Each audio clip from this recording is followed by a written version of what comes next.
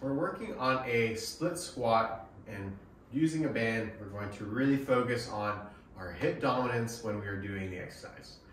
Utilizing a heel elevation will simply get us to use a little bit more of the glute and take away that limitation of ankle, let's say, inflexibility. So getting ourselves on our heel, we're gonna lean forwards and let the chest drop towards the knee, pulling our hip back with a band pulling us towards the backside.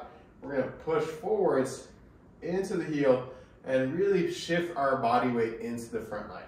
Breathing in, coming down, breath out up. Make sure you stiffen your abs, the lower back, and hold. Spinal muscles shouldn't be turning on as you're doing this. Making sure your hands are just to your side of your body, thumbs are facing forward so that you have a neutral grip and not activating anything in the shoulders.